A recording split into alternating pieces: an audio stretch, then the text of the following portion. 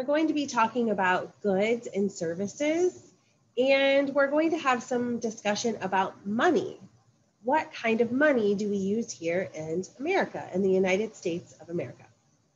So we're going to start our lesson by talking about a few vocabulary words. So the first thing that I want to talk to you about are goods. What are goods? So I have a vocabulary card here that shows us the definition of what a good is. So goods are objects that you buy to use or to keep. So a really good example of something that would be a good would be if you went to the grocery store and you bought food. Okay, so you use money to buy food and take it home to use it or keep it in the refrigerator. Okay, so goods are objects that you buy to use or to keep. The next word that I would like to talk about is services. So services are jobs that you pay someone else to do for you. So for example, when you go to the grocery store, there are people that work in the grocery store. And if you go to the deli, they might slice lunch meat or cheese for you. Or if you go to the meat department, they might cut a steak for you. Or in the produce department, they put the apples and oranges and salad mixes out onto the shelves. And you are not buying that person, right? You're buying their service. You're paying for their service.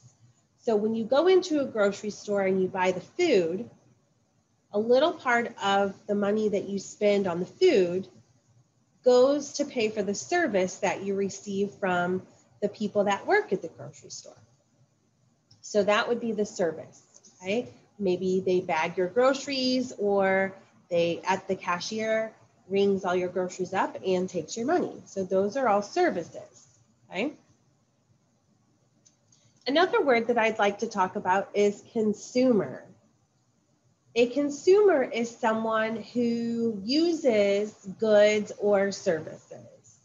So the example that I would like to share for consumer, sticking with that grocery store trend that we're talking about, the consumer would be you. When you get home and you eat your groceries that you purchased from the grocery store, you become the consumer. So you're using the goods that you bought.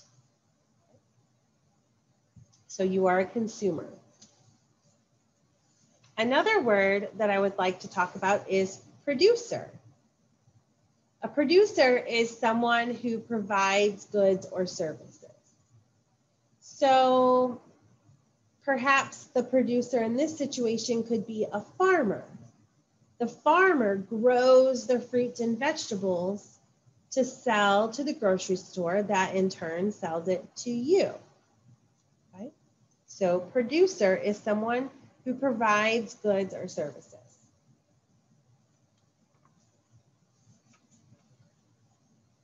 This word is supply. Supply is the amount of goods or services that is available. So if we're talking about the grocery store, the supply would be the food on the shelves at the grocery store. Okay, so the shelves are filled with food. That's the supply. That's how much or the amount of goods that you have available to you. Okay. Another word I would like to talk about is demand. Okay, so demand is how badly consumers want a good or service. So the demand, if all of the food in the grocery store is on the shelves and you go down an aisle and you really need some ketchup, but the brand of ketchup that you really need is all sold out, that tells me that perhaps the demand on that particular ketchup is high.